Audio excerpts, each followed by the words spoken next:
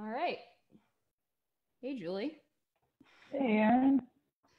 So, hey, everyone. I'm Erin. I host the 107 Degrees podcast about Maura. And if you follow the case, you know that there's a tendency to get wrapped up in some of the rabbit holes and theories and all of that stuff. But we thought it would be a good chance.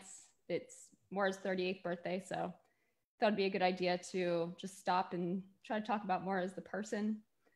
Um, so we have Julie here, and she's going to talk a little bit about what she's been doing today in the new initiative. Um, so, who have you spoken to so far?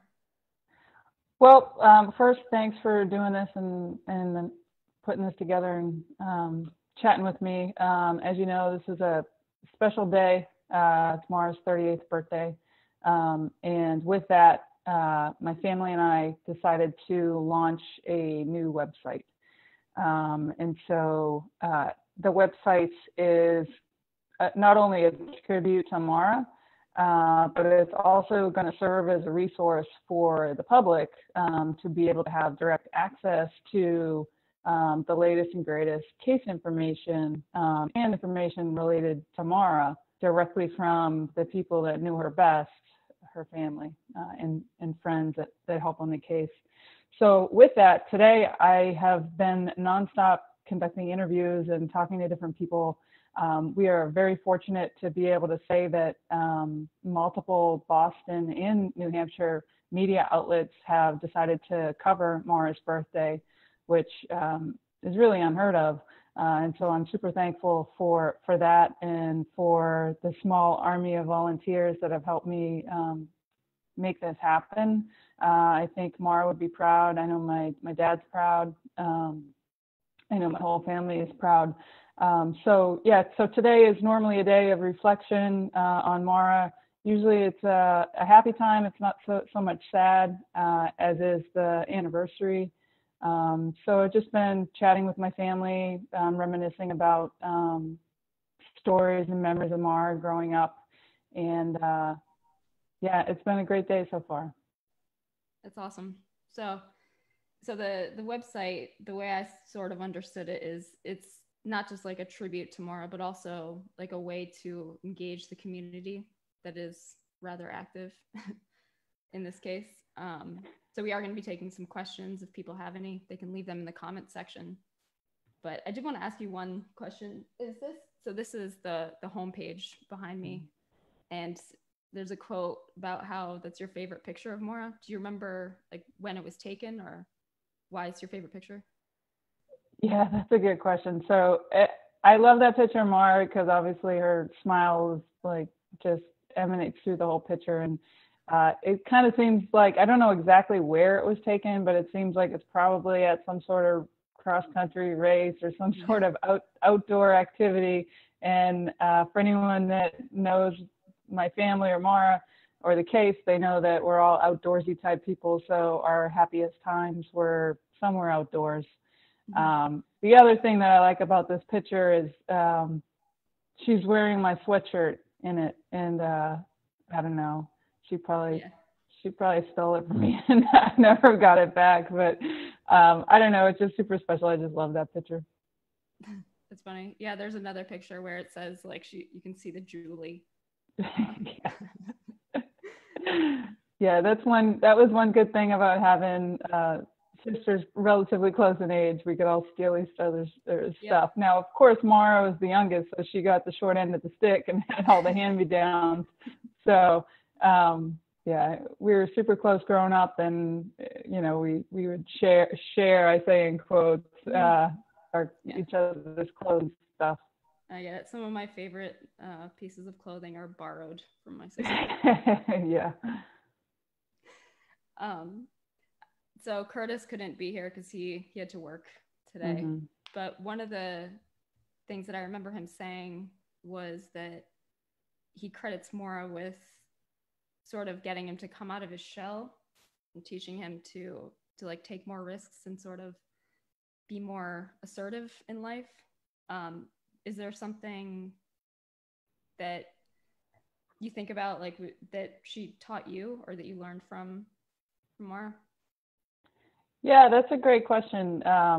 So I was always a more serious one um, of all the kids, I would say, and Mara was a little less serious. So she would always try to get me to like loosen up or relax or just like straight make fun of me, which is great. Like talking smack to your older sister and just she in serious times, like before a race, she'd like say something witty or try to make me laugh, and I'd like slap her and be like, "Come on!" And I'm trying to be serious here.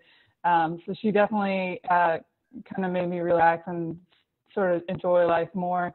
But I think more importantly, her disappearance has obviously changed my entire life. But it did make me realize how short life is and how limited time you have with people you don't know you know when they're going to go missing, or you don't know how long people are going to have. So I value friendships and family time and quality time a lot more because of Maura. Yeah, and Curtis just left a comment. Love you, Julie. Wish I wasn't stuck at work. Excited for things to come. Thanks to all the community for the support. Oh. One story that I wasn't expecting to be so memorable for me was we were supposed to be at crime con this past weekend. Obviously, it didn't happen, but I think somebody asked you a question. It was like, "How has your life been different?" And I don't know if you even remember what the answer was, but I remember when she asked, I was like, "How could you possibly answer that question? It's an impossible question." But I think what you said was pretty interesting and profound. Do you remember at all? Do you know what I'm talking about? No. Not specifically. It had to do with being sent out to Iraq, and the friend or the person that went in your place, and how your dad thanked her. Yeah. Yeah. So when Maura went missing, I had just signed into my unit at Fort Bragg, and my unit was getting ready to deploy to Iraq. And my unit deployed in platoons. So our company has four or so platoons, and my platoon was next up for the deployment. And I was going through all of that, getting ready to do that, to make that deployment, when I got the call that Maura was missing. So that's like if this scenario could be any worse, it could be me having to deploy to Iraq at the same time. So one of my now really, really close friends, one of my closest friends in the world, stepped up in a big way and said, "Julie, I got it. I'm going to take your place, and you're going to stay here, and I'm going to go. You figure this out." And so that was the first couple months. I can't remember exactly what month we were supposed to deploy, but it's like incredible acts of kindness like that started, and then it just continued to happen over and over and over for 16 years. And my dad was so moved by it that he wrote a long letter. For those that don't know, my dad, he likes to write.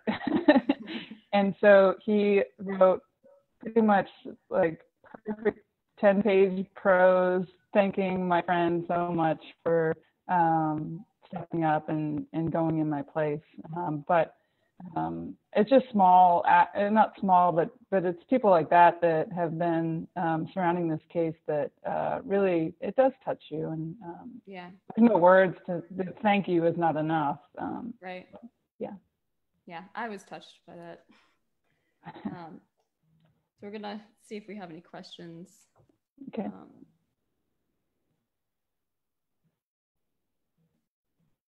There's a lot of prayers.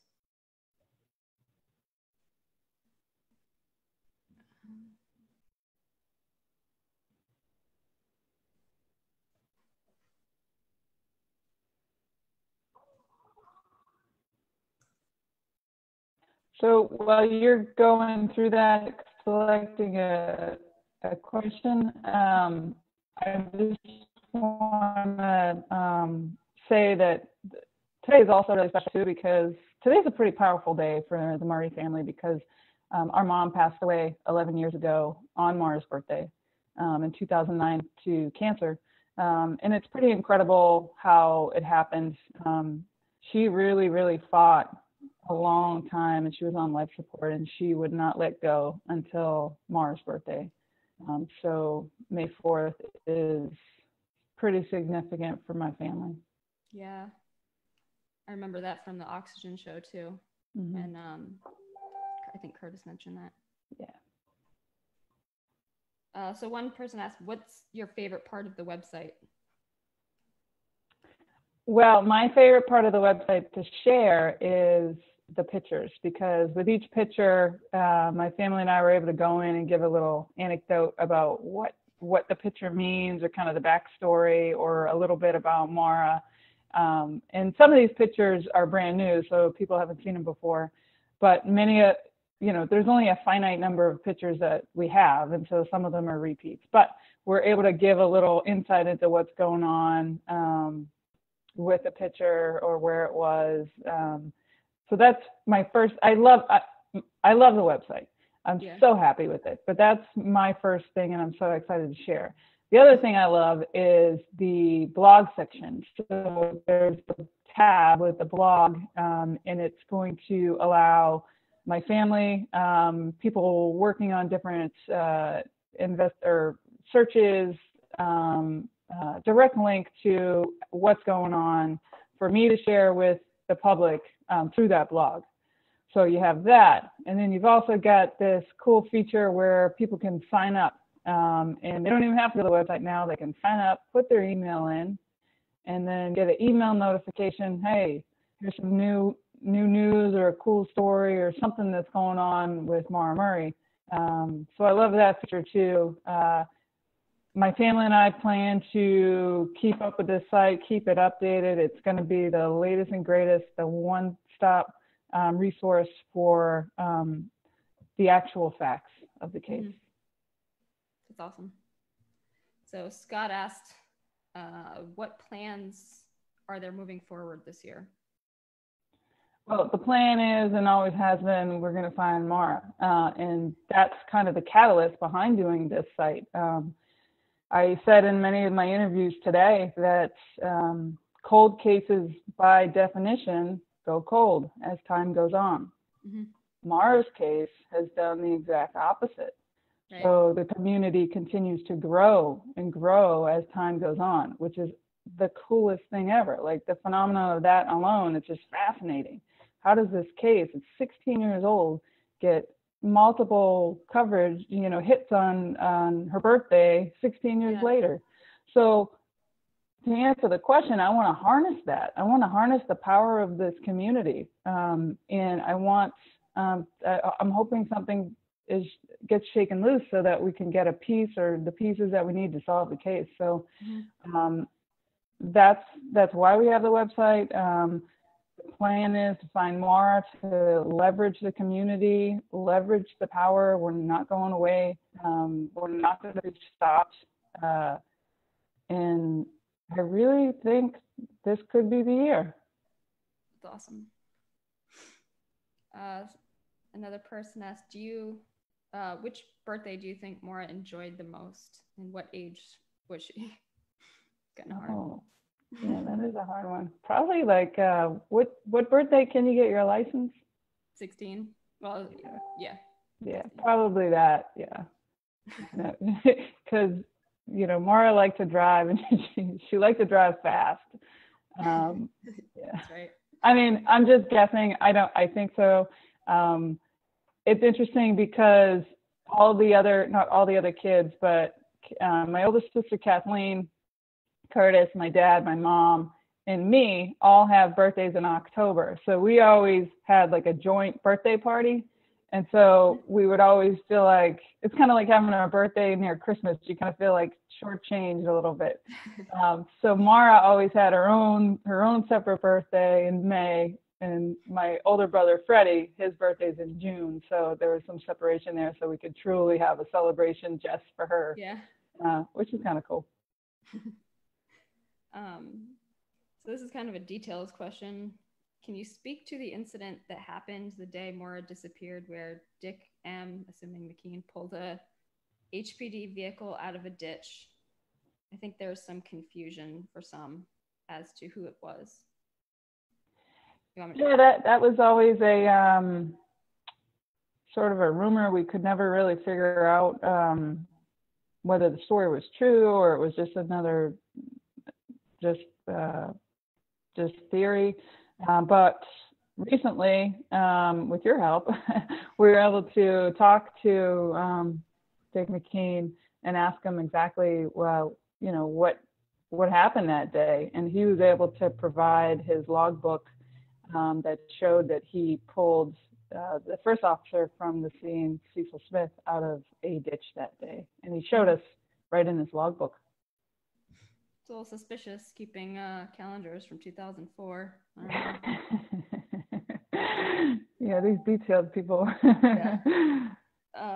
Okay. Are there any good things coming up to look forward to in the community that the community can help with? It's a good question. Yeah, it's a great question. And the first thing is go to the website and sign up, put your email in there, and then anything good that's going on, you're going to be the first to know.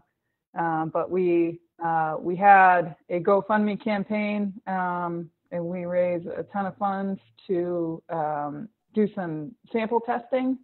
Now, of course, with the global pandemic we're in, all the labs are shut down, so we haven't made too much progress on that. But that's the next thing that we're kind of focused on. Like I said, we get tips in all the time, so we're constantly churning, hoping something shakes loose. But the thing that we're looking forward to is getting those samples tested.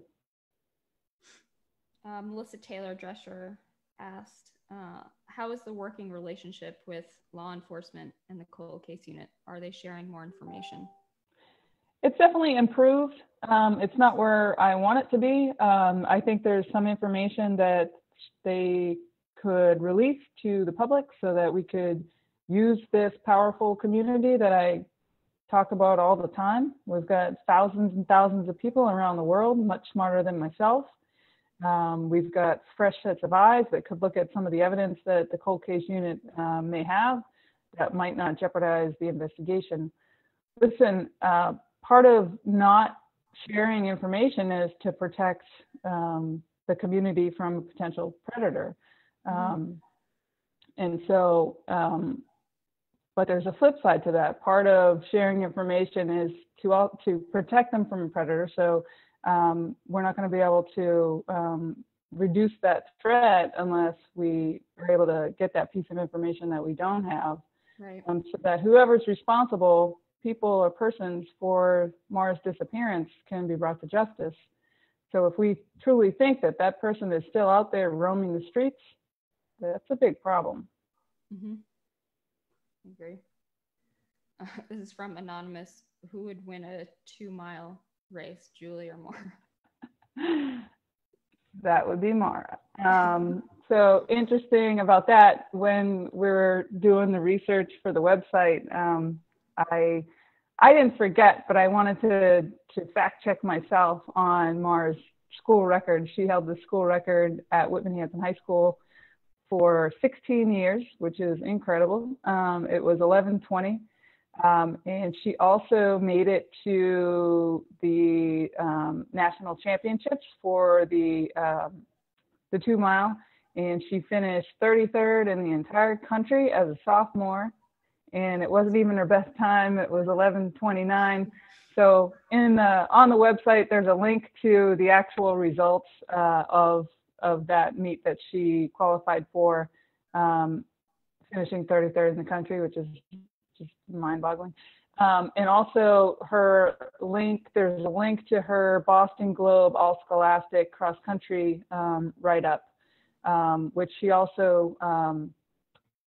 also a sophomore when she received that honor.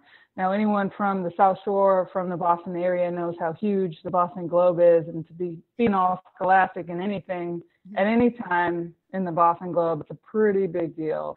And so if you see the full paper, you'll see a couple people above her is Shalene Flanagan, who was, of course, the Boston, Boston. No, she's not from Boston. She's from north of Boston, Marblehead, I believe. She's right above Maura. So that's the company she was in. That's awesome. I once bragged that I ran against her. Yeah.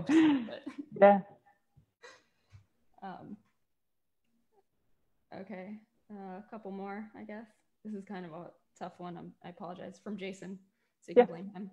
Okay.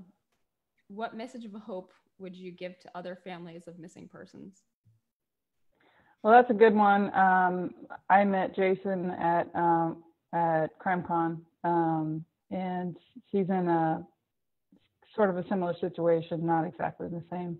But the message I would say is you can't stop, like you can't lose hope. You know, when the people closest to the missing person or the support system surrounding the family of the missing person starts to lose hope or starts to just get down, you've got to do what my dad does. And he just focuses on something to do, focuses on something next, even if it's not even a viable thing, just to kind of keep yourself going. Because when you have those low periods and when you have not a whole lot going on, no tips coming in, that's where you need that support system. You need people to continue to talk about that missing person, and you just need to keep fighting. Like that. All right, so maybe last question. Okay. It's from Ben. It says, "Hi, Julie. Listening all the way from Texas. I was wondering if there might be new information in Maura's case that is having your family very optimistic. I understand if there are things or details you cannot elaborate on quite yet, but it seems like there might be good news on the way. Thank you, and please hug your dad for me." God bless your family. Yeah. Just before I answer the question, I told my dad about the website. I didn't publish the website until like late last night, but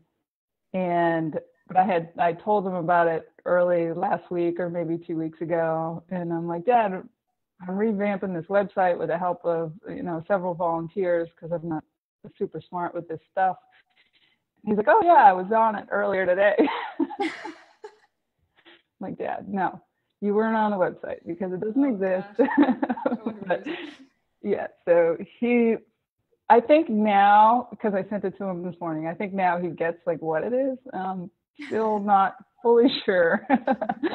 But he's happy with the coverage, and he's thrilled that people are still talking about Maura, and anything we can do to keep her story alive is what we need to do. But now I forgot the question. Are there any new leads, I think it was, that was making your family optimistic? Yeah, I mean, I say all the time, like, we're optimistic. We're not letting this go. Like, we're gonna find more. We are gonna find more. And so we like I said, we have leads all the time.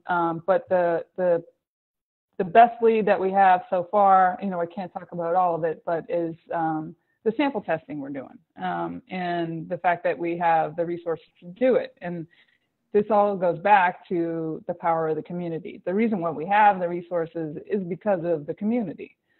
Without that, we wouldn't be in the position that we are. So I can't say thank you enough for that. But hopefully, if nothing else, the sample testing will help us kind of eliminate some of the different rabbit holes that we're currently pursuing. And like, I've said before, we really can't eliminate anything until we find Maura. So when I say eliminate, I mean like shift focus. And that goes with, potential suspects as well. And it goes with theories, and it goes with everything. So more data is better. Yeah, the more data is better. And I feel bad for whoever's responsible because, like I said, like with this website and this community, we're going to find Maura. And there is a link to the GoFundMe on the page, right?